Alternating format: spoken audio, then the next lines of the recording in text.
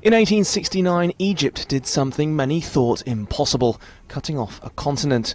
The building of the Suez Canal was a huge boon to the world economy, meaning ships no longer had to travel around the great expanse of Africa. 146 years on, President Abdel Fattah al-Sisi is expanding it. He's heralded the $8 billion project as historic. Not only has Egypt presented this project in the last 2 years, but history will show it fought against the most dangerous and extreme ideology to do so. International leaders arrived in Ismailia with Sisi to celebrate the expansion. Egyptians in Cairo too were proud. This is a great leap forward in Egypt's history and civilizations and proves it is at the centre of the Middle East. Many in Egypt are also happy about the potential for profit. Daily canal traffic will reportedly grow from 49 to 97 vessels.